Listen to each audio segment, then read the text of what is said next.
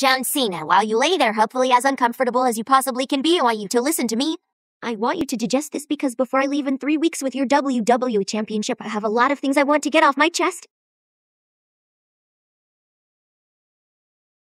I don't hate you, John.